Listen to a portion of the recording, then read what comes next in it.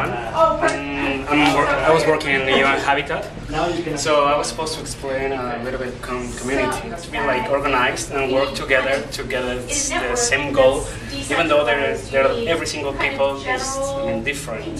So there has otherwise it's like there has diversity, but they are looking for the same goal as well. Of course, in other communities, this one has to be like great at this kind of connection to work together and get like the resources that this community doesn't have.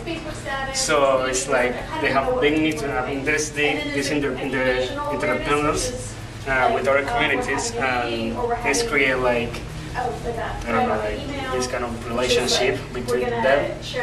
And yeah, basically, I don't know, it's that.